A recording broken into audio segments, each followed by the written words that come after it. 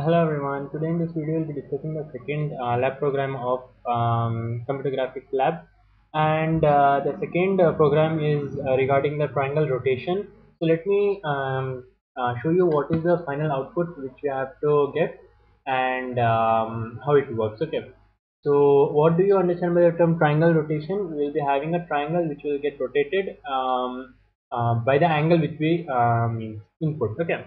So we have two options. What are the two options? The rotation by the origin and rotation about a fixed point. I'll let you know what are these two things and how it differs from each other. Okay. So let's see both of these executions one by one. Let me choose one, and the rotation angle I'm going to put is 60 degree. So in the output, as you can see here, this was the triangle present, and it is rotation about origin. So what happens is, if you rotate this triangle in 60 degree, this line, as you can see here, this line will be in 60 degree with the x-axis, right? So that's what the whole figure will be also turned in the same way. That is what rotation by origin. So let's see what is the rotation by the fixed point.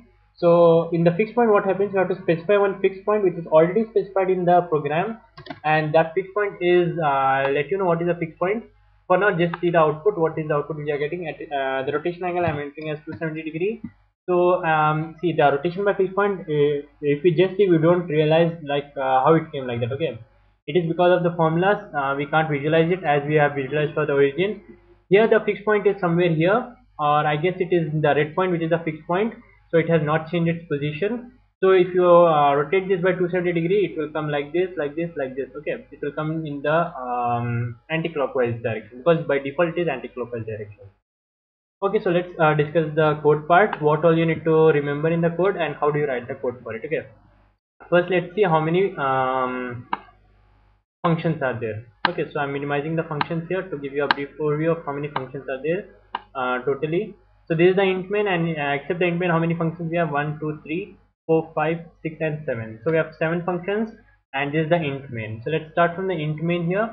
In the int main, first statement is printf the rotation about the origin or about the fixed point, and the choice will be entered here. The same way, whatever we enter the choice, that will be selected, and the rotation angle is given here, and that is converted to radians. Okay, and this is the init functions and the display functions, and the window size, window position, create window, display function. So till here it is just the initialization part, and after that we have the display function. We will be calling the function which is display, and then init function is called, and that will be displayed from here. Okay, so these two functions will be called next. So first we have called which function? Display function. So let's see what is in the display function. First you have the GL clear, GL color buffer bit, so the color will be set here. If ch is 1 or ch is 2, based on that, what function we will call? First we will draw the triangle. Initially, what is the triangle that we will draw? Then we will rotate by origin if it is 1, because the choice one was about the origin, right? See here, the choice one is what? Origin. Okay, rotation about the origin, so that will be called, and again we will be drawing the rotated triangle. And then ch2, if it is the choice is 2, which is I want to rotate about a fixed point, then I'll be calling a function which is rotate about fixed point. Okay, and we'll be drawing a triangle before and after as well. So this function is for that purpose, and when this function is over, and we have the init function as well. Init is just for the initialization purpose. Okay, this we have discussed in the first CG lab video as well. Okay, so what we have is these two things will be reaching here. Either we'll be going to the origin or we'll be going to the fixed point. So let's see what is in the origin and what is in the fixed point.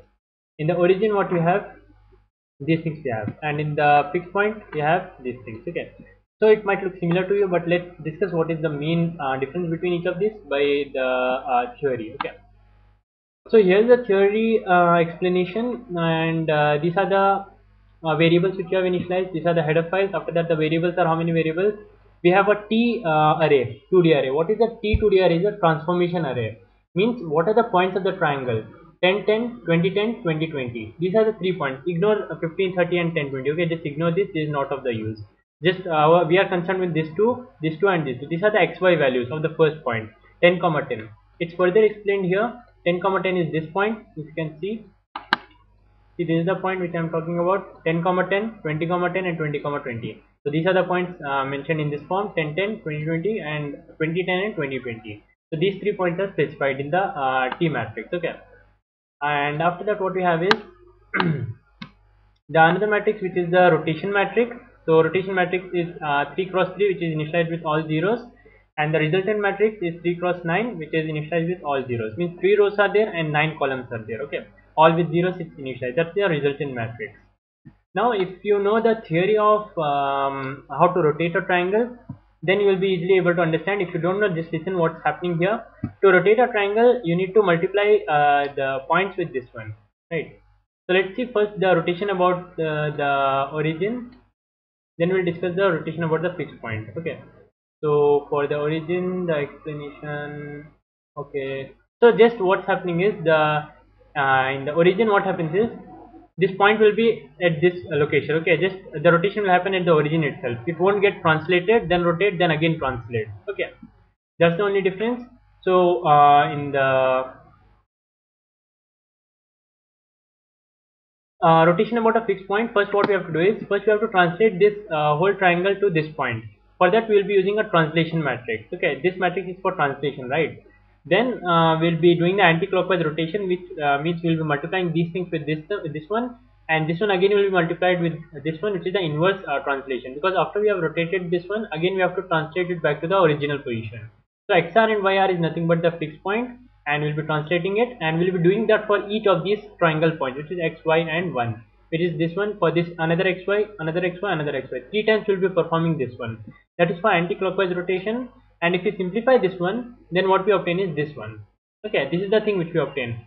And to simplify this one, we have taken it as follows. This one is taken as m, this one is taken as n. So all you need to know is that this is the matrix which we need to get, and we'll multiply with each point given to us, so we'll get the final point.